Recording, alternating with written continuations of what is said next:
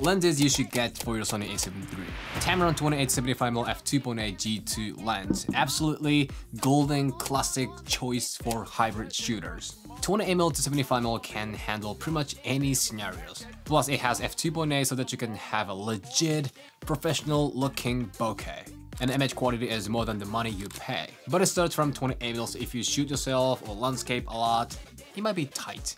So for you, as the second choice, Sony 16-35mm f4PZ lens. It's small and light, but the image quality is insane. Plus, this got the zoom lever, so you can control the zooming in and out electronically, which allows you to have this kind of creative zooming action. The last one is Sigma 50mm f1.4 Art. If you're looking for the first 50mm prime, no question asked, this is it. Sharp as knife, bokeh is crazy, autofocus works amazingly. If you want to level up your Sony A7 III, you gotta check those.